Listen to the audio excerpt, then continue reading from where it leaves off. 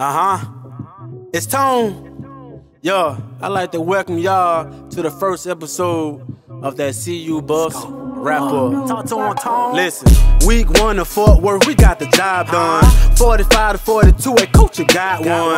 With the win, some still don't believe, but that's cool, it's free to think, but coach coming with receipts. Listen, and while y'all here, I got a few names to mention, cause 4 win 1 game from that true freshman Dylan. Say that TD was easy from the transfer Wilkinson. The line held their own for their first time business trip. And Zay 10 had pulled up on the scene, and then he broke free having 118. But J5 funny, right? He had 117 with 1 TD, still said he had an off night.